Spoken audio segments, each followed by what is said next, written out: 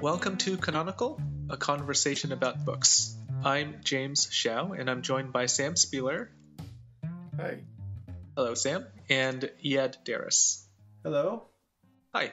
All right. So today we are discussing the third book in our contemporary Japanese fiction miniseries, Yoko Tawada's award-winning speculative fiction novel, The Emissary, which was published in the UK as The Last Children of Tokyo. As always, you don't have to read the book to follow our discussion, but we think you'll enjoy it more if you have read it already. So, Ed, this was your pick for our series. Can you tell us something about the author and why you chose this book? Yeah, Yoko Tawada, the author, is a novelist, poet, and translator. She writes in Japanese and German, and sometimes she uses both languages in the same work. She calls this process continuous translation. She left her native Japan in the 1980s to study German literature in Europe, and she's been living in Berlin since 2006. As you might expect from a translator-novelist, her work plays with language a lot in a way that reminds me a lot of Vladimir Nabokov. But she also plays with absurdity and anthropomorphism. This is the first of Tawada's novels that I've read, but actually since I finished reading this novel, I read two more because they're all quite short. I really like all of them. I first noticed her in my local bookshop several years ago. I noticed that her work was published on New Directions, a publisher that I trust for serious fiction, and I forgot about her for a while. And then when I saw her name again, and I saw that she had won both the National Book Award in 2018 for this novel and also the Akutagawa Award for The Bridegroom Was a Dog, I knew I shouldn't keep putting off reading her work, and I'm glad I finally read some of her work. So did this novel live up to your expectations then? I had high hopes. I read a couple of the blurbs on the book, and I was excited by the publisher, and the premise of the book seemed appealing to me. It was actually much better than I thought it would be. I was really pleasantly surprised. I think it only got like 3.5 stars on Goodreads. Yeah, I don't really trust Goodreads very much. I feel like I trust myself more than anybody else. Well, that's good. Yeah. I know why. I think I can understand. I know we're going to talk about it. I think I can understand why it got a low rating or a low-ish rating. But yeah, that exact reason is one of the reasons why I wouldn't trust Goodreads. This was so good. So what did you think about it? I absolutely loved it. I kept writing things down, marking little passages, and I don't do that for every book. I very rarely do that. I was jotting down notes on quotes, and there's all these little lovely, what I would call wag the dog sentences, where turns of phrases that aren't they're not normal, and it just made for lovely reading. Yeah, I thought this was a great pick, Ian. Yeah, Sam, I totally agree. I don't know if it's a writer thing, like both of us like the same parts of the book, but for me, the writing is so, so good. Especially in my version of the book, I think it's page 64. It is so good. Like, that's one part that I highlighted. That's the section, I know we all have different copies probably, but that's the section where he talks about Marika's pregnancy, so his wife's pregnancy, and he compares having children to seeing an ice cream maker in the department store, and how like he and Marika are the ingredients that you put in on top, and then the ice cream comes out below.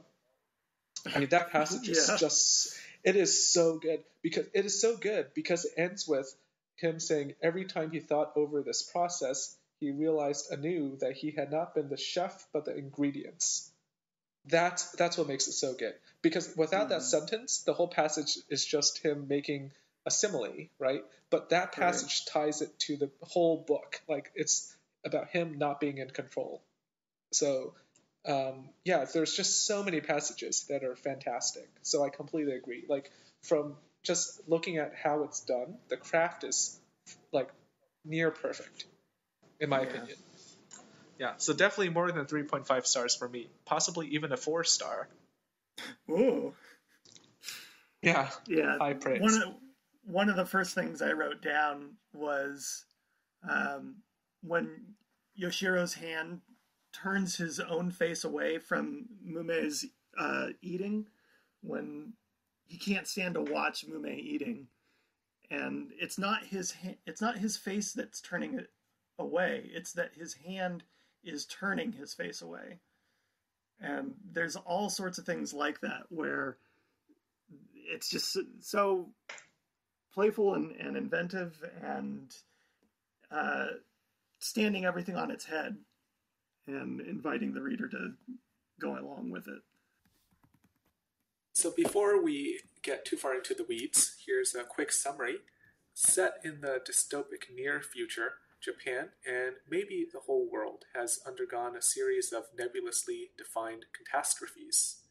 As a result of this, Japan has literally and figuratively distanced itself from the outside world.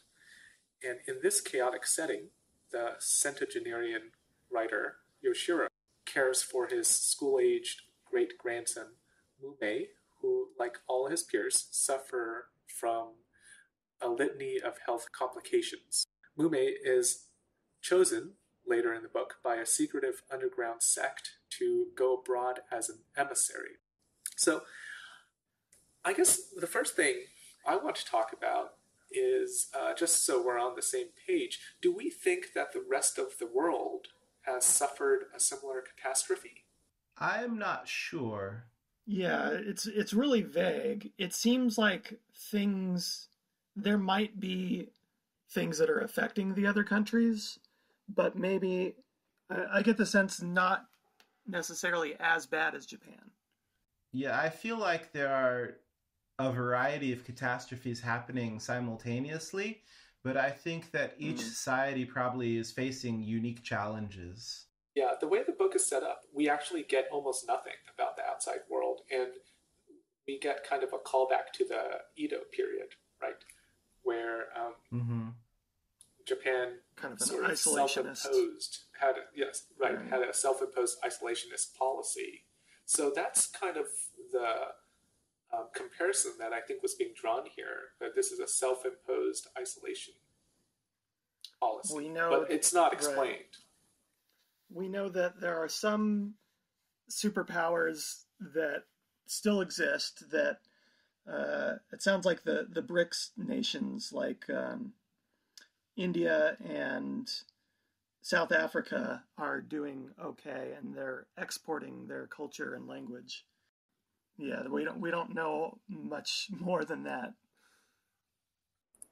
We talked in a previous episode about convenience store women in our Japanese miniseries, how it felt more like a short story or a novella than a novel. Did you find The Emissary to be the same? I didn't. I felt like this was much more complex than Convenience Store Woman. I had previously mentioned that I distinguish a short story and a novella and a novel not just by the length but by the complexity of the plot. And this novel, I think, is so much more ornate, even though in terms of things actually happening, fewer things really seem to happen. The amount of ideas and the amount of description are such that it's much more present in my mind as I'm reading it than Convenience Store Woman was. You have to pay a lot more attention to what's happening in this book. The plot, quote-unquote plot, is pretty linear. Most of it just takes place in a day, but it deals so much with the past. Well, I agree with you, Sam. I think that when I was reading this novel, there was always a sense of instability, if I could describe the act of reading in that way. With a novel like Convenience Store Woman, I always felt like I had both feet on the ground and I didn't have to work too hard to follow the prose as it moved through description. But with this novel, because things are introduced so quickly and it's just like one idea into another idea and not really feeding back always into the main idea, you really have to pay attention. It's much more active reading. Did you feel the way I did, where a lot of the language creates this kind of fever dream world where it's difficult to tell what is literal and what is figurative? Yeah, I would say that that's similar, yeah. I definitely did. So to your point about complexity, Ed, I felt that Convenience Store Woman kind of struck just one note, like a tuning fork. Whereas this is much more of composition, where it hits different notes, but all throughout, Tawada is layering tension because we know how much Yoshiro cares for Mume. So we know how much Yoshiro cares for Mume, but at every instance, we're given some reason to worry about Mume. And we really feel that worry. So that tension kind of gets layered more and more. Like when Marika says that she's considering nominating him for that Emissary program, like that's a huge blow. Like when I read that, I was like, oh man, like there's so much at stake here. I think that's one of the key strengths of this novel, is that Tawada does a really good job at layering that tension. I think very quickly, just to kind of cap this off, one of the reasons why this novel functions differently from Convenience Store Woman is that the tension of Convenience Store Woman, I think Murata requires the reader to understand that tension. It's not built into the novel, but Murata is expecting the reader to understand the tensions of working life and the tensions of being a woman in modern society. Whereas with this novel, I think that because it's very speculative and it's describing a world quite different from our own, she has to be much more explicit with the layering of the tension. She has to kind of build it into the novel because we don't know it. She can't assume that we understand the tension as it is. The aims are completely different too. I mean, the characterization here, you're supposed to really care about Yoshiro and Mume in a much more deep way, I think, than Murata probably cares about you feeling for, is it Keiko? Yeah. Yeah, Keiko. Keiko, I think she probably does want you to feel something for Keiko, but the whole point of that character is that she's this outsider, which we talked about.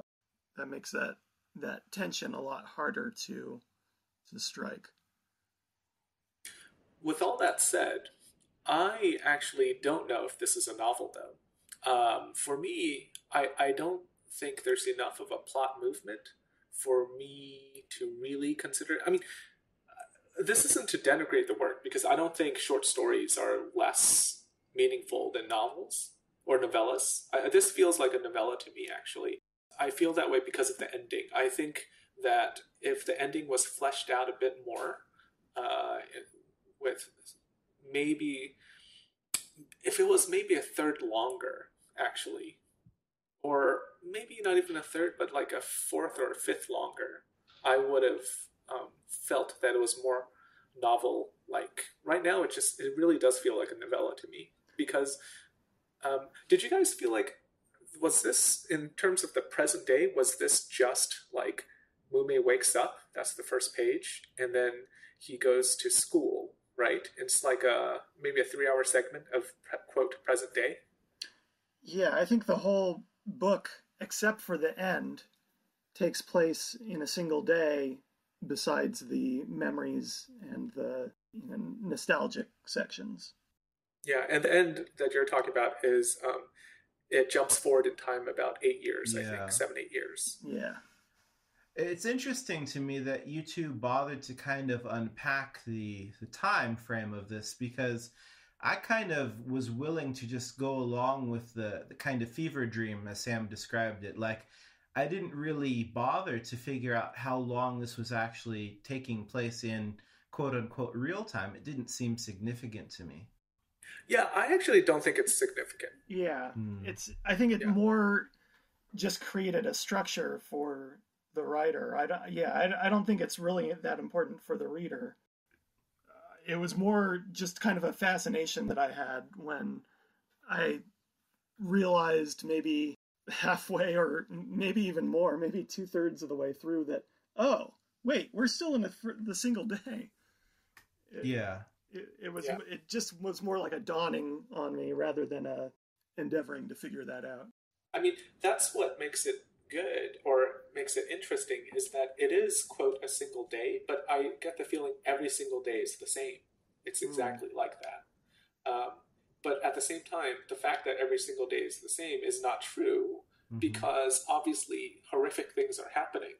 So it's this weird tension where every day feels mundane, but at the same time, around the corner, something terrible could happen. Yeah. That actually reminds me of when I realized that it was a single day. I think it was when, it was quite far into it, when we switched to Mumei's point of view, which is about 2/3 of the way through the book. And suddenly we see how much he's struggling to get into his clothes. And it hit me that that's the way the novel began before it quickly shifted to Yoshiro's point of view.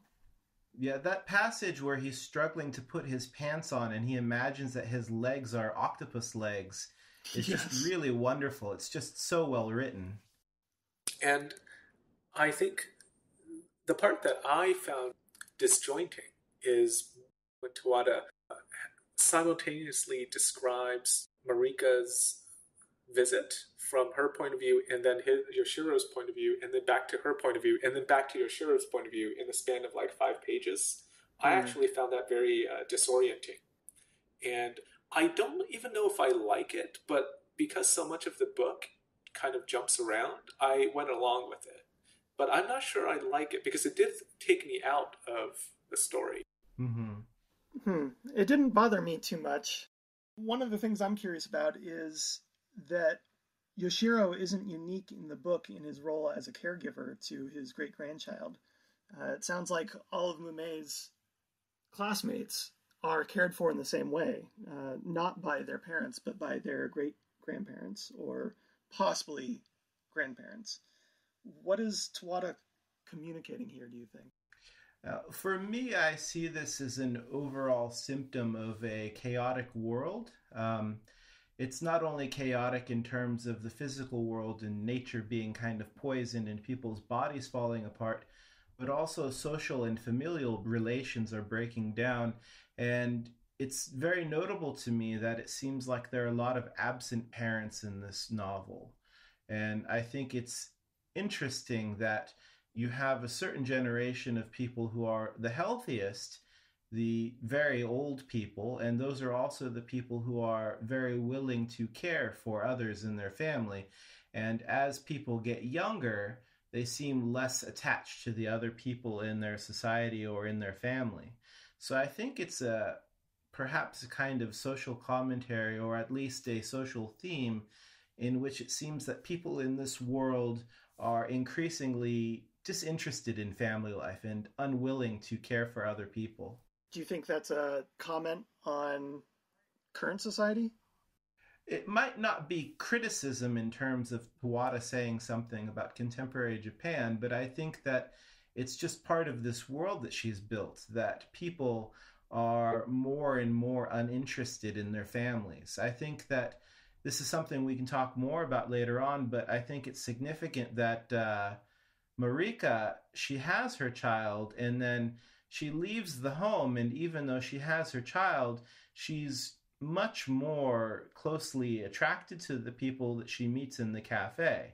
And she creates this habit of going to cafes to meet with other people who are strangers in the sense that they're not family members, but she has a much stronger bond with them, even though they're not family members, and she eventually becomes estranged from her husband. Marika is kind of an interesting character in that she seems like she cares quite a bit for Yoshiro and Mume in her own way, but like you say, she is very absent from them most of the time, and seems like she cares more about not just the people she meets in the cafe, but then later in her emissary program, her subversive way of trying to build Japan back up to what it used to be. Yeah, I think that this is, at least to me, I wouldn't go so far as to say that this is what Tawada is thinking, but I think it is kind of representative of something that's happening in our own real world, where people are often so concerned with society and so concerned with the world at large and thinking globally that they don't really pay attention to their own private lives and their relationships with friends and families as much as they should. I agree, but I look at it a little bit differently. I think they represent two different approaches toward healing or coping. Yoshiro is much more focused on family, that personal touch, whereas Marika is much more focused on political concerns, being a social activist. Like, they're both doing the same thing in a way. They're both trying to take care of the world, or at least the world around them, but they're focused on different things. Which is interesting. She's the only person who gives us that kind of perspective aside from Yoshiro, right? In the book, she's the only other point of view besides Yoshiro and Mume. And so I think that's interesting, that she is still, quote, a good person. She's still working toward something that you might consider to be honorable, but she is not focused on family. But then we also have their daughter who moves to Okinawa and kind of separates herself from the rest of her family and isn't really in touch. Like, they send postcards very irregularly, it seems. And then her children, what's his name? Tomo, I think, and his wife. Yeah. Like, they're very much, they're bums, and they have very little interest in caring for their child at all. So it seems like a slippery slope, and I don't know if this is really what I want to say Tawada is making as an argument in the novel, but rather this is the way that I react to it. I do see it as perhaps a breakdown in familial relations. Well, that leads sort of into my next question.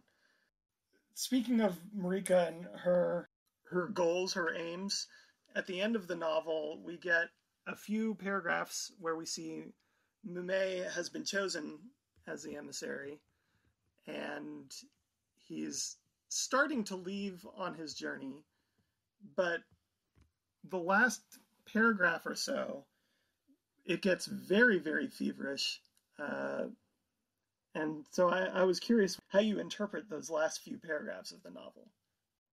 I interpreted it as there's a jump forward in time, a flash forward, but it happens because Mume has, I guess, a stroke, but has some kind of health reaction, has some kind of health issue pop up.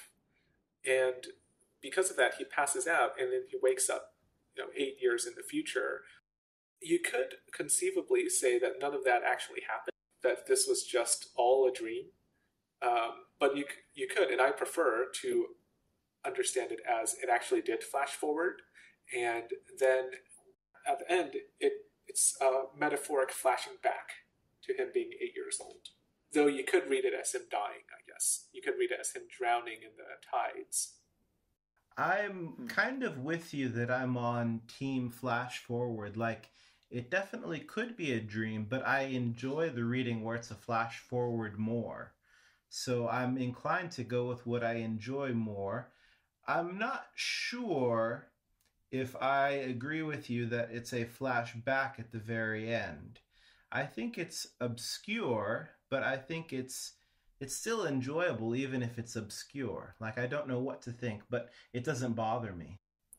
I think it presents two possible readings and reactions. If it's a flashback, then it's him returning back to Yoshiro. He gets 7 or 8 years more with his great-grandfather, who he loves and who loves him. Because once he becomes an emissary, he probably won't return to Japan. So that's actually like a positive reading, because it's him returning back where he can be with Yoshiro.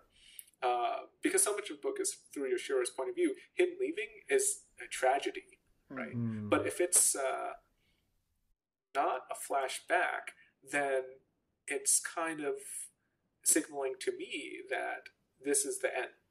It's the metaphor. Like it kind of reads like he's drowning, but it is metaphorically the end of his life in Japan, because he's leaving the shore. Okay. Right? He's going to another country. Well, this brings up a question that I have for both of you, because I think, James, your opinion is quite different from mine. Do you see this emissary program as a good thing or a bad thing? I don't have an opinion on the emissary program, actually. I don't see it as a good thing or a bad thing. I don't even really know like what the point of it is. I guess it's to be studied by other people in other countries. Like, they're supposed to be test subjects. Well, Sam, what do you think? I am kind of with James on this. It's kind of nebulous about what the point of the program is, but yeah, I think they're being tested, which makes me think that the things that are happening in Japan are possibly more extreme than the rest of the world. I think there was some line that mentioned that they wanted to test the children of Japan in case things like this happen elsewhere. So I don't know if it's a good or a bad thing. It's definitely against Japan's wishes, Japan the state, but Marika and her institute are doing what they think is right in trying to connect with the outside world.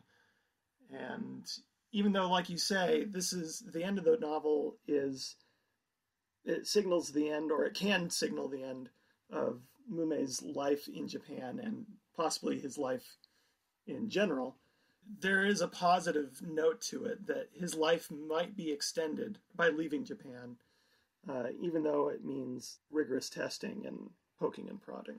I want to hear your opinion, Iad, but I just want to very quickly say that it seems to me that Tawada is anti-isolationist, because Yoshiro is anti-isolationist, and we very much sympathize and empathize with Yoshiro. So this program is anti-isolationist. So in that vein, I think we are kind of expected to view it positively. Though I don't know if you do view it positively, because I don't know if I view it positively. How did you feel? Yeah. So in my mind, if Mumei at the end of the novel dies, or if he leaves Japan, in either case it's bittersweet, but it's still not entirely bad, because I share this anti-isolationist view, and I think that it's a kind of noble self-sacrifice that he's chosen to die to do something good for his country. So for me, even if it means dying or being separated from his great-grandfather, I don't see it as an unhappy ending. I see it as an optimistic ending. I think this goes to the two titles that this book has, because if you like this title of The Emissary, it's actually quite positive, I'd say, maybe. But if you think this novella or novel should be titled The Last Children of Tokyo, it's actually much darker. So you think that both titles that are being used for this work are equally valid? I'm not sure, because yes, I do think they are equally valid, because I don't think we are given any tipping of the scales in one direction or another. I don't know if we are meant to read the ending as a tragic ending or a non-tragic ending, but I like I think if I had to choose, I would lean 51% The Last Children of Tokyo. Really? I'm the opposite. Why? I'm maybe 75% The Emissary. Why do you like The Emissary more? The reason why I like it is because it's more poetic in the sense that it doesn't put too fine a point on what the plot and major themes of the novel are. In fact, if I saw a book on a shelf with the title The Emissary, I might not be so inclined to pick it up because it sounds like kind of a snooze fest. When I see The Last Children of Tokyo, I don't know anything about the publication history of this novel, but I could imagine that being more of the publisher's choice to kind of tart the novel up a little bit to get people excited, because it is much more exciting. Why are there few children in Tokyo? What's happened to Tokyo? Who knows? Better read this book and find out. So to me, I like that The Emissary is a little bit more oblique in its description of the novel. It's more mysterious. Yeah. I liked that maybe until that 2/3 mark, this concept of emissary isn't really talked about very much, if at all. And so I remember thinking halfway through that, is this the plot? We don't even know what the title means yet. Where is this going? And I kind of loved that it meanders through the plot, and it doesn't really, the title doesn't come in until way late in the book. Yeah. And by the time that it does, it has weight to it. Whereas Last Children of Tokyo, it's a little too on the nose, I think, for me. Yeah, I think I'm being convinced. I think I might go 51% the other way now. I do agree, though, James, that The Emissary is more positive, and The Last Children of Tokyo definitely, I mean, it tells you all you need to know right there. This is a dark idea. Yeah, well, I think they represent two different ideas that are present in the novel, which is what caused me to lean the other way initially. The Emissary sort of puts Mume on a pedestal. Mume is the emissary, and it shows you how important he is to Yoshiro. Whereas The Last Children of Tokyo, it's saying he's not special. He is just one of many last children. Here's an example. So initially, I just thought he is a placeholder for all the other children. Whereas The Emissary kind of says, okay, this novel isn't about all the children. It is about Mume and his relationship to Yoshiro. That's sort of why I didn't like the title The Last Children of Tokyo, but more because The Last Children of Tokyo sounds more documentarian to me. It sounds broader than the novel actually shows us. Does that make sense? Where, like, we really only see Mume. Here I want to open this up with a little bit more historical background. I had seen on Wikipedia, actually, that the original Japanese title of the novel is Kentoshi, which actually is much more directly, literally related to The Emissary. And actually, this word Kentoshi in Japanese history is used to refer to the Japanese missions to Tang Dynasty, China, when they went to China to learn a lot about their art and culture and technology, which seems to me very, very closely related to what we see happening in this novel. So I think that Kentoshi and The Emissary much more closely connect to this novel than The Last Children of Tokyo. Yeah, and it also gives importance to the mission. I think this idea of cultural transfer, it's sort of in the whole novel, right? Yeah. Right. Yoshiro is a writer, and he runs into various non-Japanese people. Marika isn't a Japanese name, right? It sounds like a German name. Marika's not German, though. Marika is But Japanese. it doesn't sound like a Japanese name, is it? I think it can be a Japanese name. Yeah. Okay. But there is the sense that Yoshiro is very anti-isolationist, that he is much more worldly than the world he is currently in. So in that way, it represents the novel more. Like the fact that his great-grandson might go abroad and be a symbol of that cultural transfer, I think is more powerful. So I'm changing my mind. I'm leaning the other way now. You guys have pressured me into doing it. Yes. I'm on Team Emissary. Speaking of him being a writer and focusing on that, I think you wanted to talk about this a little bit, but language plays a huge role in this book. Not just the playfulness of it, but the words in other languages. I was really curious about how this works in Japanese, because there's a lot of things that seem like they seem very natural in English, like the play between optical and octopi,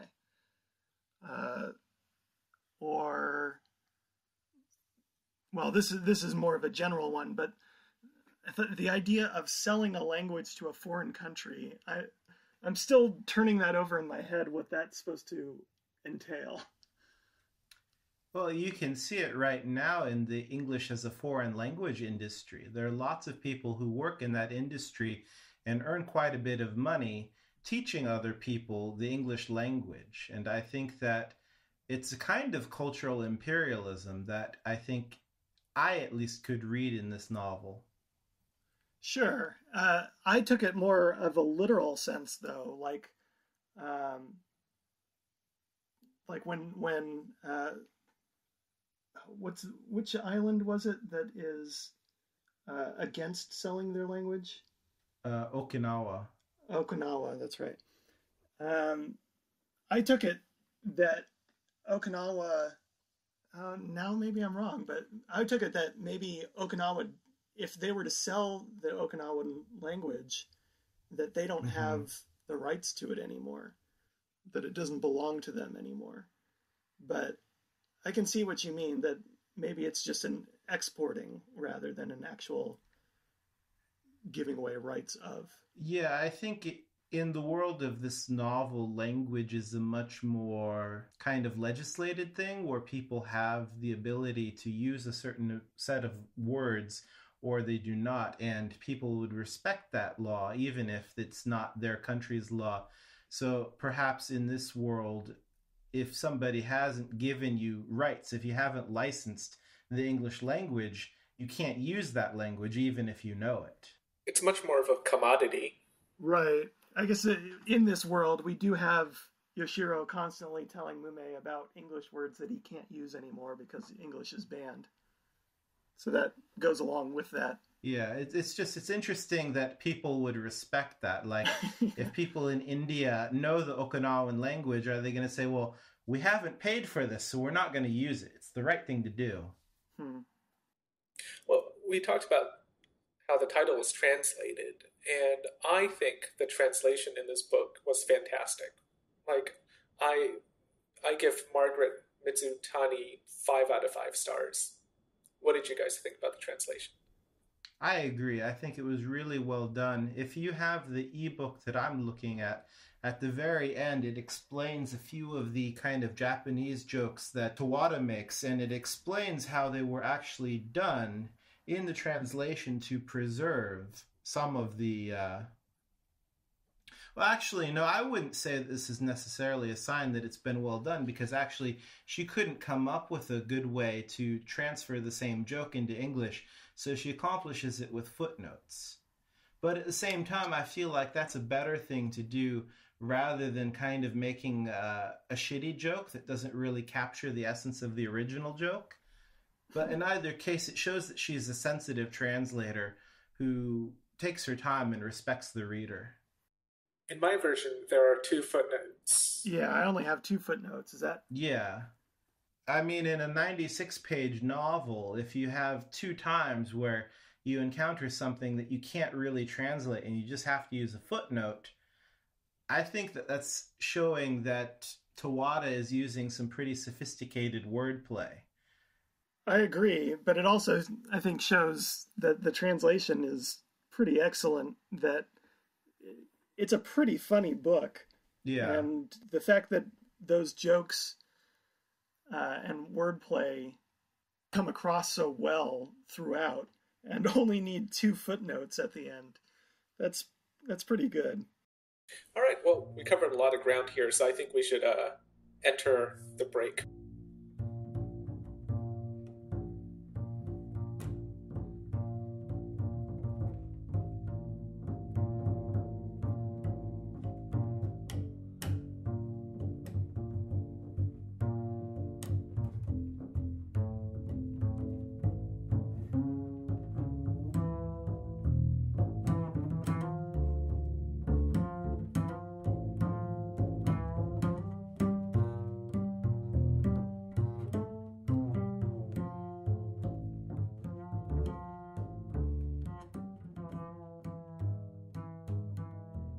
All right, welcome back. Sam, can you start off our discussion? Sure. So this book is largely a linear chart of a single day in Yoshiro's life with Mume, peppered heavily with excursions into the past, both recent and deep. While the plot moves in a fairly straight line, the story winds around over bumps and hills through time and space like a toddler whose attention shifts with each new passing shiny object. Many of the reviews that I read were very critical of the book. Despite the praise for the language, they faulted the plot for being too simple or awkward in its pacing and structure. Did you see this as a problem while you were reading? I did notice this as a feature of the novel, but I wasn't troubled by it. As I mentioned before, it was a little bit difficult to read, but in an enjoyable way. Like, you had to pay attention to it, because if you were reading kind of not paying full attention, you kind of get to a part where you're like, wait, what happened? Why are we talking about this? And then you have to go back a few sentences to figure out how you got there. So it requires more active reading than other novels might. I did see it as a problem, but not a huge problem. I think that the fact that the idea of the emissary comes in so late in the book is kind of problematic for me. I think that it doesn't fully realize its potential. This book, I mean. I don't think... This is why I mentioned earlier that I thought it was maybe incomplete in that it could use another 4th or another 5th of page space to fully realize what's going on. Well, what did you think, Sam? I kind of liked that awkwardness. At first, it was just awkwardness for me, and it felt like I was always standing on rocky ground. But when I kind of got used to that, I started to love it and kind of lean into the curves as they came. It reminded me a lot of one of my favorite books is a book called Invisible Cities that doesn't really have a plot. It's a series of vignettes. There is a through line, just like there's a through line here with a single day in the life of Yoshiro and Mume. But the people that I recommended that book to tended to either love it for that strangeness, that awkwardness, or hate it because of the lack of plot. And I was thinking about the same thing here, that I could see this book splitting people into 2 camps. People that are deeply concerned with plot and people that are able to forgive that and look past it. Well, I think it's 2 separate issues that are being critiqued here. One is the awkwardness in pacing, specifically. I didn't see those reviews, but I'm assuming some of it has to do with that, what I referenced earlier in my copy. It's page 9091, where you have Yoshiro and Marika. They just had dinner together, and then it goes on a tangent about Yoshiro writing a story, and then it switches to Marika's point of view. The fact that we don't really get her point of view for much of the book, and all of a sudden we do, it is kind of jarring. I also find the fact that the emissary comes in so late, it's a bit jarring. Like, that's not as jarring as this kind of point of view shift, but it is jarring in another way. So that's the other problem. And I love this book, so when I say problem, I mean it could possibly be smoothed over, and it could be an even better book.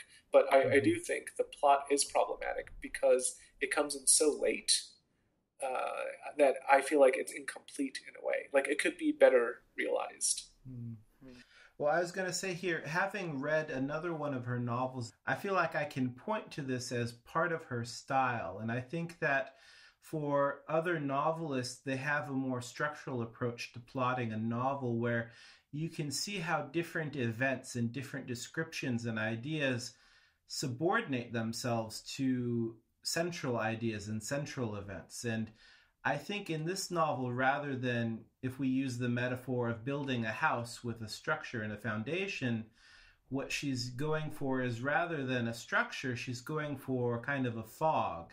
And all of the description in the novel of all of his different ideas and events doesn't really build up to something that we see as the center of the novel, but rather gives us this kind of mist of feelings and emotions. Right. My critique isn't with that overall structure, and I do seem to recall discussing this in grad school about how, like, this is a more feminine way of telling a story, as opposed to sort of the inverted check mark, which is very, some people say is very masculine. For me, the issue is that the emissary, the idea of the emissary, isn't developed enough. Mm-hmm. That's why I wanted to see more of it, and why I didn't like that it came in so late. That felt like the difference to me between this being a novella versus a novel. That it's that's why I mentioned it earlier. Yeah. Right, and that's why it was okay to me. I didn't really want it any longer than it was. It certainly could be, but I don't think it's missing anything. I don't think it's lacking anything as it is.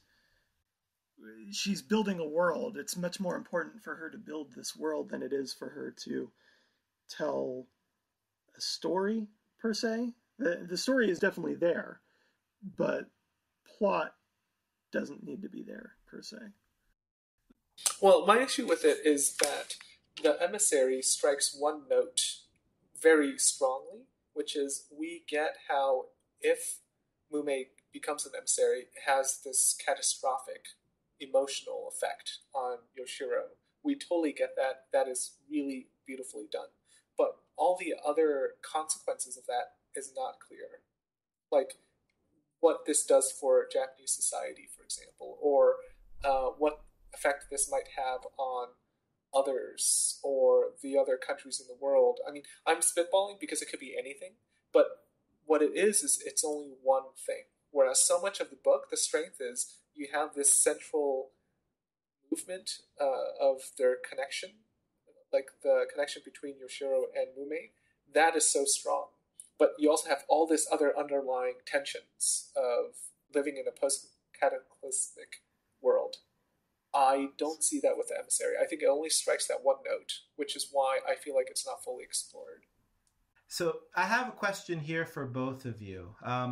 It seems like, James, you've kind of isolated the emissary, the program itself, as something that you want more of. Now, obviously, the title indicates that this is a central thing, but besides the title, why do you feel like you want more of that? Why is that the thing that should be given more space?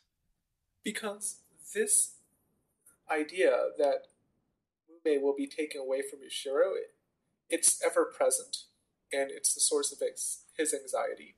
And you might even extrapolate that it's the source of Japanese anxiety, that the future will not be there. And so that's what this program represents in a way. It's this taking away of the future. At the same time, it's the opening up and perhaps the presentation of another future. So that's really important. And I think that by the end of it, I really get the personal aspect of that, but I don't get the Marika aspect of it. I want to see more of that. Part of the tension for me was that sense of not knowing. We don't know what happened to Japan. We don't know exactly why they've decided to isolate themselves. And that tension with Mume leaving and not knowing exactly how that's going to help, how that's going to serve Japan, that goes in line for me with that tension of this unease throughout the whole book of not knowing exactly what's happening at any given moment. Maybe it strikes the same note, like you're saying, but that note is a very strong one to me, that we don't know what's going on. We're only given these little bits and pieces. And so for the Emissary program to be that amorphous was okay for me. It left me grasping, but I think that was a nice feeling to have. It created a good tension for me. Did you guys feel the same way about, and I don't know exactly how to pronounce her name, but Suirun, the neighbor? I didn't think that she needed to be more expanded than she was. I think that she lives in this novel, like everything else in this novel, as one thing among others. And I don't think that anything being kind of amplified would improve the novel. I think that if she were more amplified and we saw more of her, it would have the potential to dominate other things. I agree. And I think she's treated as this strange, her eyes are a little far apart. And when he first meets her, he's entranced with her. Mume is entranced with her. I think that there's a possibility that might fade if we get too much of her, if she becomes a fully fleshed character. Okay, so we were talking about how there's a lot that we don't know in this novel or novella. And one of the things that interested me was that we actually, in this book about Cataclysm and Japan in a post-apocalyptic setting, we only really get one death, possibly two if you count the ending as a death, which is the death is Mume's mother, who is not named. And in this death, only Yashiro witnesses her body, but it's not described to us. Tawada just notes that Yashiro gasps, and he's unable to believe what he was seeing. So this kind of reminded me of the Metamorphosis, where at least in a lot of creative writing classes, where when they teach the Metamorphosis by Kafka, they highlight the fact that you don't have to explain everything. So Samsa in the Metamorphosis transforms into like a bug cockroach type figure, but we don't actually know what that person looks like or what the creature looks like. So we kind of see that here. We know that Tawada is a fan of Kafka. And then we also, if we zoom out, we get sort of the apocalyptic event, which is possibly some kind of Fukushima fallout event. But we don't actually know what it is. We don't ever get told. So why do you guys think she does this? And do you think this is effective? Like I was saying just a second ago, it contributes to the sense of unease for me. I want to know more of what happened, but I think that makes it more powerful not knowing. I think that definitely increases the tension more because it doesn't sit comfortably with me. It makes me curious, but it's more than curiosity. It makes me uncomfortable, but in a good way. I think that uncomfortableness is something that she's playing with a lot, and Yeah, I think that's a really good choice. Yeah, I would agree with Sam here. I don't think that presenting description to the reader is always desirable or even generally desirable. I think that if you can create a mood where the reader wants to know and you just feed the reader just a little bit of description, it's much more evocative than telling the reader explicitly what things look like. I think if it was more focused on, say, like Fukushima, then you could say it's a book about Fukushima. But because it's not, it's a book about environmental cataclysm, which in my mind makes it more powerful in a lot of ways. I don't know if you guys felt the same way. Yeah, I think that being broad is, to me at least, always more engaging than specificity when it comes to works of art in general. To be broad is much more complex and full of meaning than to point specifically to any particular thing. Yeah, if this were a book about Fukushima, it would be a very, very different book. It would be, well, I mean, this is just a guess, but I have a feeling it would be pulling more intentionally at your heartstrings rather than allowing the language to be more playful and expansive, building this world that doesn't exist the way we see it.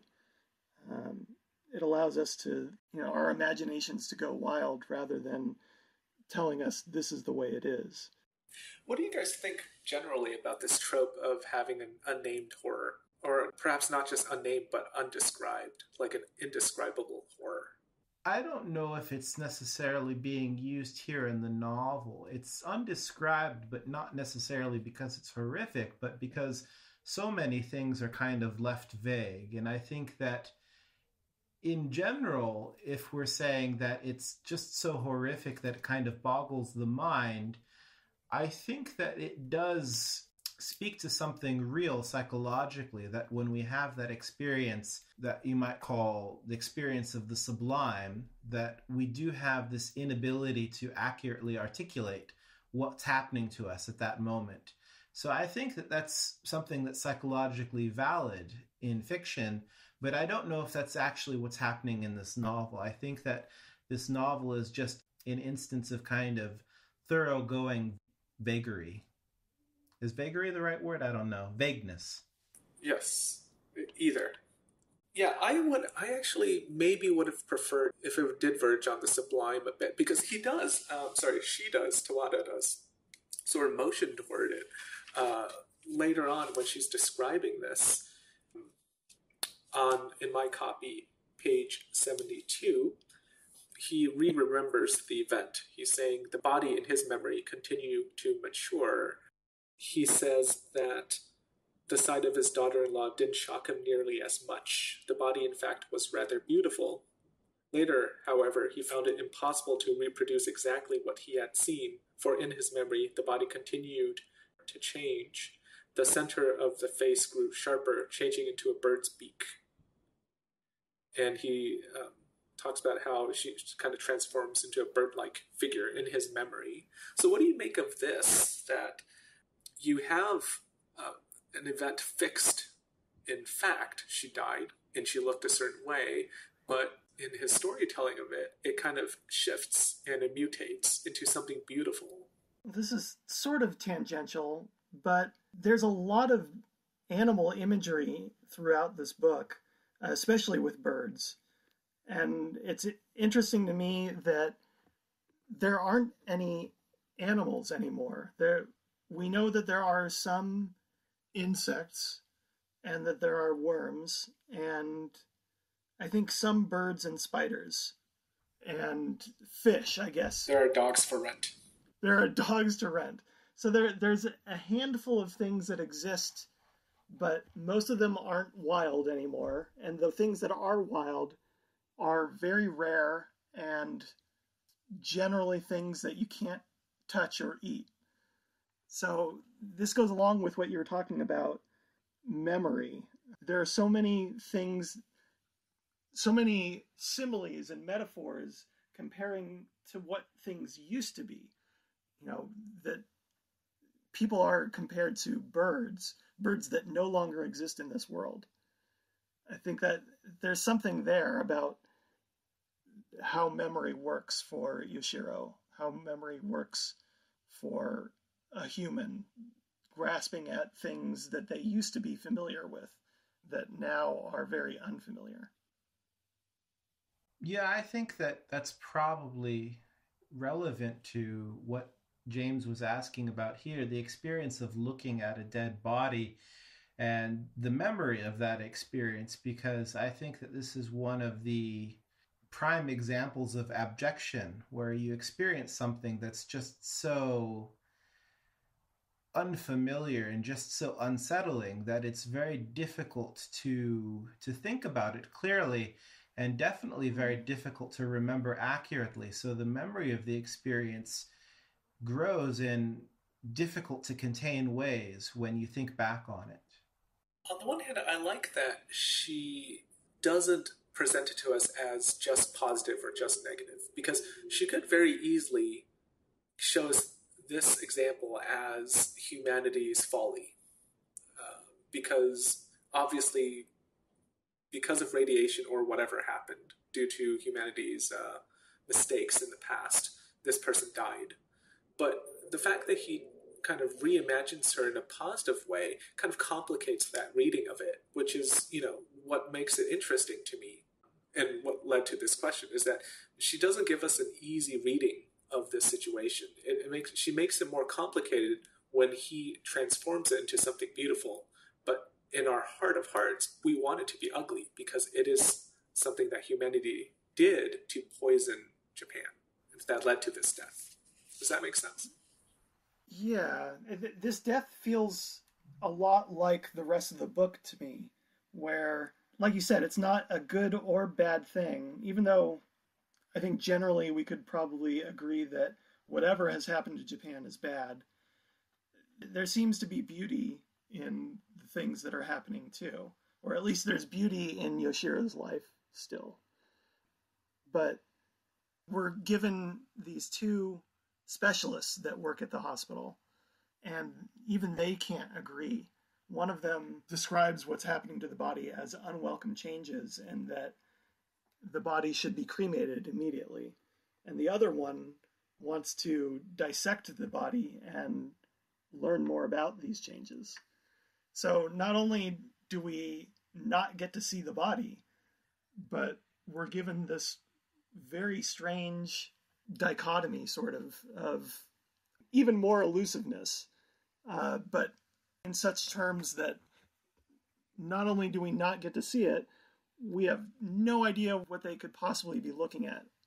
Talking about bodies and mutations and maybe unsettling bodies, I think this leads into my major concern with this novel. I see that not just bodies are mutating, but the whole world seems to be kind of in revolt. Everything is upended, and whatever kind of semblance of natural order a reader might presume is not a guaranteed thing in this world. And I think it's especially true concerning bodies, where we have the old, like Yoshiro, who are growing more and more vital, and the young, like Mume, are sickly and weak. And throughout this novel, we find vivid and grotesque bodily images, like when Mume's bloody teeth are falling out and the blood smeared on his face is like pomegranate pulp. Not only bodies, but everything is destabilized, and sex and language and familial relations are destabilized, like I mentioned earlier with Marika, even down to the perception of light and darkness. How does this chaos relate to a rapidly aging post-Fukushima Japan? I don't know. I don't know if it... we'd be remiss to say it doesn't relate at all to Fukushima or to post-Fukushima Japan. But I don't know. I don't know what we're supposed to take from that. One thing I can get from it is that life itself is very uncertain, and but that's a very vague sentiment, and I don't really feel comfortable ascribing too many things to it. I was happy just to go along with this, the pretty language and the world building. But I do feel like there is something there. I haven't figured out what yet. I think that question, is it meant to relate to post-Fukushima Japan? I mean, it's related to what we were talking about earlier, right? The fact that she doesn't explicitly say it's due to nuclear fallout, though we can surmise, I think is a conscious effort to not make it about post-Fukushima Japan. I think to me, it's a more general criticism of environmental neglect rather than post-Fukushima Japan. It's contemporary Japan in general. Yeah. I think that she saw that there was a tendency with this kind of novel to hit the nail too squarely on the head.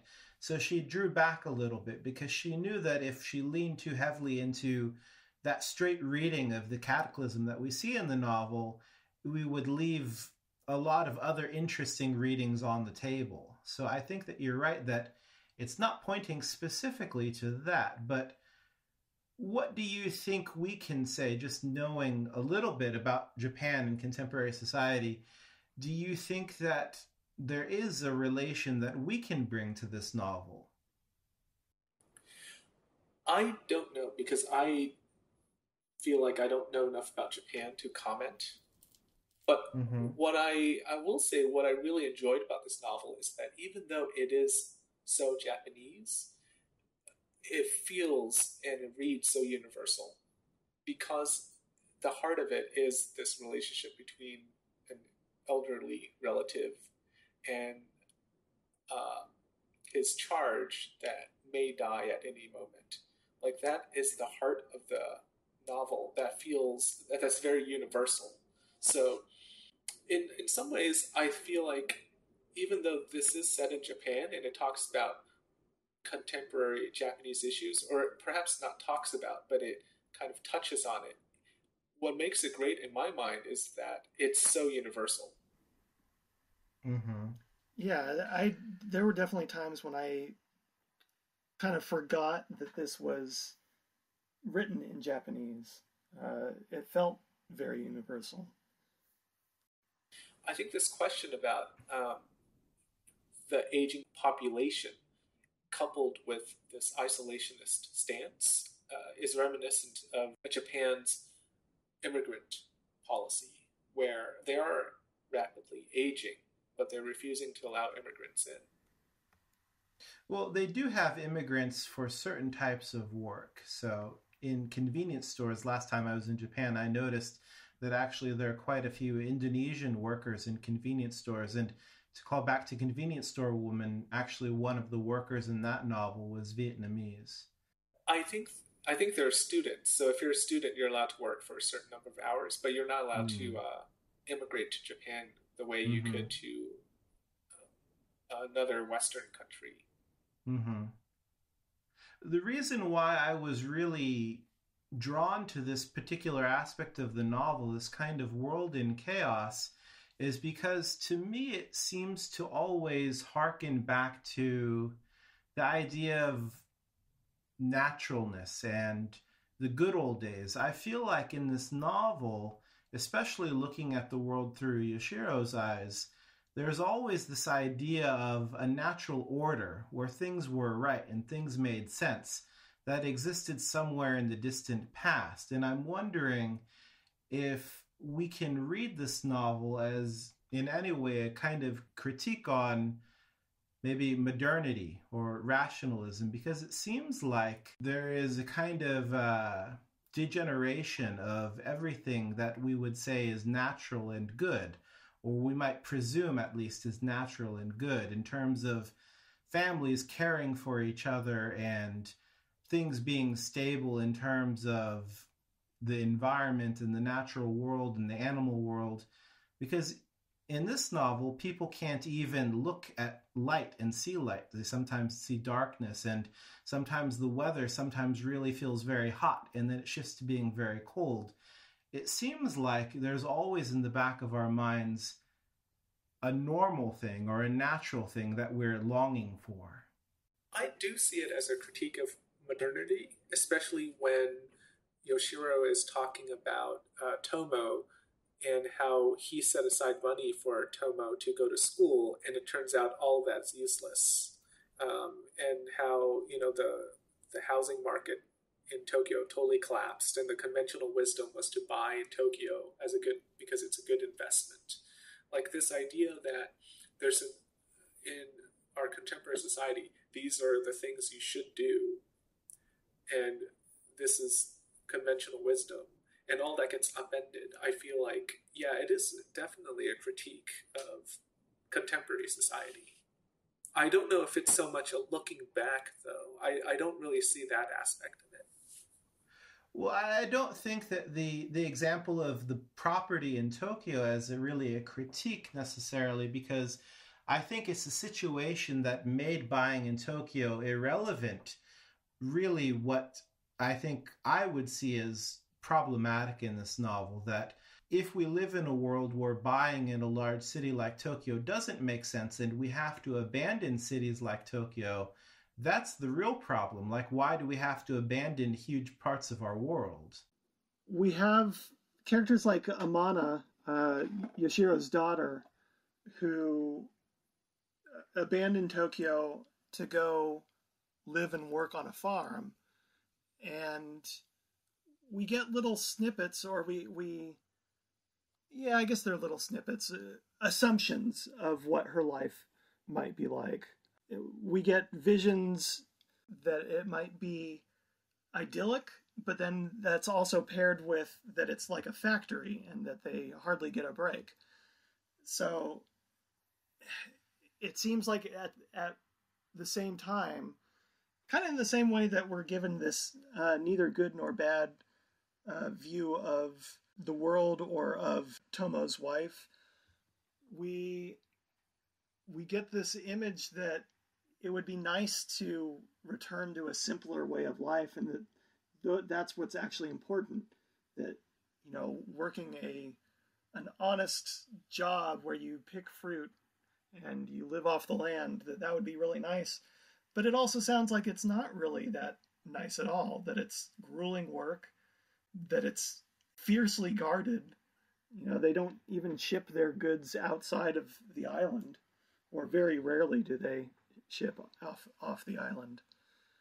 So I don't know if it's a full critique. What I would say here is that, at least for me, and I don't want to say that this is Tawada's intention at all, but when I read this novel, what I took away from it is that a lot of times in contemporary discourse, when people say, oh, well, this is natural, it's good, a lot of people nowadays are kind of pushing against that idea and saying, well, no, you can't really assert that. Natural isn't necessarily good. And I think that this novel, for me at least, is saying that there is something valuable in being natural. In what context are you using natural? Do you mean like hiking, or do you mean like natural ingredients? Like, what do you mean by natural? Not in terms of activities or things, but in terms of a baseline, a point of origin, things that happen and things that exist in a way without any seeming intention, without having to try to make children robust and strong. They grow up robust and strong. Without trying to make older people grow weak and eventually die. That's just the way things happen. And I think that the novel presents this kind of longing for what I would see as a kind of natural state of affairs in a particular way, to point to, yeah, these are things that are natural, but if they weren't that way, you'd probably feel uneasy. Like, I would feel uneasy to live in a world where young people were so weak and fragile and old people were getting more and more vigorous. That to me would seem unpleasant. Do you think this is a warning for, as our medicine gets better and people are living longer lives, healthier lives. Do you think this is a warning that, hey, let's be careful that we don't go too close to this immortalization because it's unnatural, because transhumanism? It's making some sort of gesture. I'm not sure if I can articulate exactly what the gesture is, but it is speaking in some way to ideas from posthumanism or transhumanism. I think that it asserts that there is a human nature that is present and valuable. I'm trying to figure out what I think about this idea of a chaotic world here as presented to us, because I don't think that Tawada presents it to us as desirable on any level. She never really makes us comfortable saying, okay, this character is for this or this character is against this, right? Like every single thing that's given to us, it's kind of given to us in duality. So I struggle with saying that generally this chaotic world is presented to us negatively and that there's a natural order to things.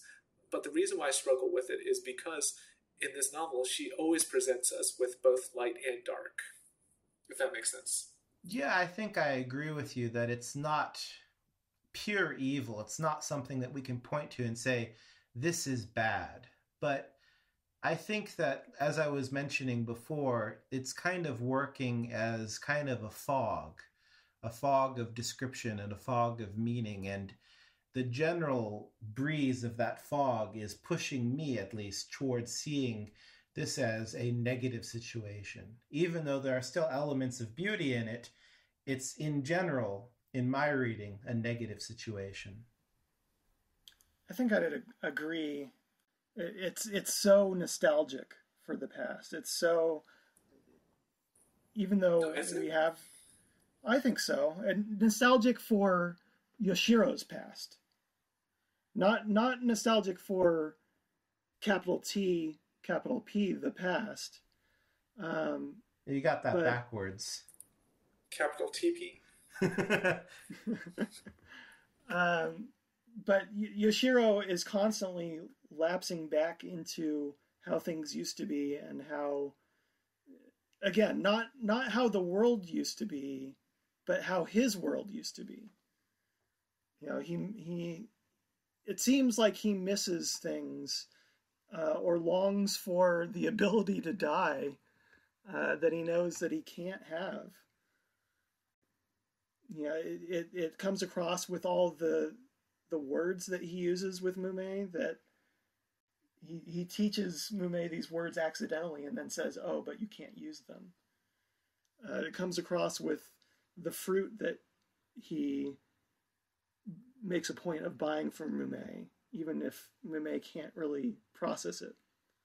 Yeah, or like, for example, the rental dog service mentioned early on in the novel. Like, in order for that joke to land with the reader has to understand the idea of owning a pet dog. And to see the humor in having to rent a dog, it requires a certain sort of understanding that it's much more desirable to own a pet rather than to rent a pet. Yeah. All right, so after that spirited discussion, I think we are due for a break. So let's take a break. We'll be right back.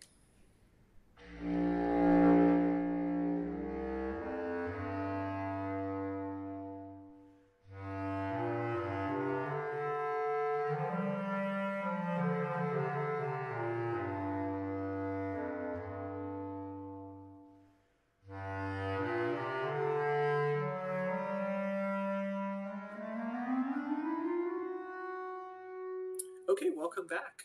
So we talked earlier about how we all loved this book. And even though I critiqued it mildly, I loved 10 out of 10, 9/10 of this book. It's just the last 10th that I kind of felt like I needed a little bit more from. But this book, as we mentioned earlier, did not get universal acclaim. It only received 3.5 stars on Goodreads, and we talked about perhaps that's a different audience than what this book is intended for. Who do you think is the audience of this book? The Emissary? I think it's definitely for serious, quote unquote, serious readers. Probably the grad school set, the MFA set. This is for readers who like fiction that plays with itself. I think that if you go into this novel and you're the type of reader who wants a suspenseful thriller and for things to be set up and then resolved, you're definitely not going to be satisfied. It straddles that fine line because it's fiction that plays with itself, but it's not masturbatory. Yeah, this is not if you're looking for a linear plot where things happen in A, B, C order, you're not going to get that here. But the people that would be dissuaded from that, yeah, I don't think they would be picking up this book anyway. Well, I think it's very academic in terms of the audience that will appreciate it. I don't think that it's dry in any sense. I think it's actually very funny. And I think that if readers give it a chance and are willing to kind of think twice about it, they might see how funny it is. Yeah, you mentioned earlier, Ed, that it requires a little bit more work or more patience. And I think that's true, but it's also not a difficult read at all. This was one of the most fun things I've read in years. And yeah, it was hard for me to put it down. Yeah, and we didn't really talk about it that much, but the humor is present throughout. It's kind of a dark humor, but it is very funny. It is. It's muted. It's not like laugh out loud hilarious, but it plays with itself, like he had said. It's sad humor, right? Like you want to laugh, but at the same time, you always are aware of the fact that you're reading a dystopic novel, which is very different from other dystopic novels. Would you call this black humor? I might not. I don't think it's as dark as James is making out. I think it's more absurd than dark. Mm-hmm. Yeah, it's kind of wry, absurd humor. Yeah. Well, to that point, just to give the listener kind of a touchstone, Sam, you had mentioned in our private discussion that it reminded you a bit of George Saunders. I'm thinking especially like the morgue that he visits is called the Rest in Peace Deep Freeze. I think that kind of absurd kind of, I might almost call it a parody of consumer culture, but like just giving things ridiculous names is something that would appeal to readers who like Saunders. Yeah, I agree. I forgot that I had said that, but yeah, I think readers of George Saunders would love Tawada. So, Ian, since you've read a few of her other novels, would you recommend this one over the others? So I've read in total 3 of her works. This novel, the Bridegroom Was a Dog, and the collection of stories called Where Europe Begins. And I think that novel and The Bridegroom Was a Dog can be thought of as a pair. They work really well together. They both have a very similar style, that kind of very quick stream of ideas that I really enjoyed.